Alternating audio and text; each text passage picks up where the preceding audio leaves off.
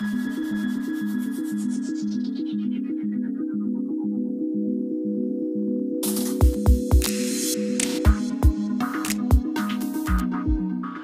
1 investigates the transmission of malaria parasites from mosquitoes to humans.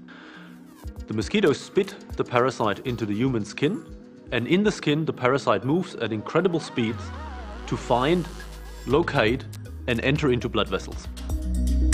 We're now specifically interested in how the parasites manage to move so fast and how they find a blood vessel.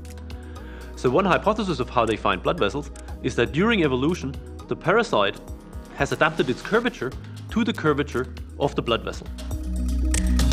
To investigate this hypothesis, on the one hand side, we generate parasites with less curvature, and on the other hand, we established a method using microfabrication whereby parasites are allowed to choose between objects of different size. So you can imagine this like a gigantic parasite running around in a forest with thick oak trees and very thin beech trees, and it can choose to associate with either one or the other.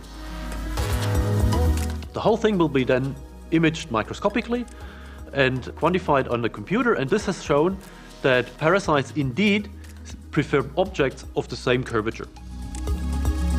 They associate with these objects, and the question now is whether there are specific interactions of the surface of the parasite with these objects. And to investigate this, we use genetic manipulation to change specifically proteins at the surface of the parasite.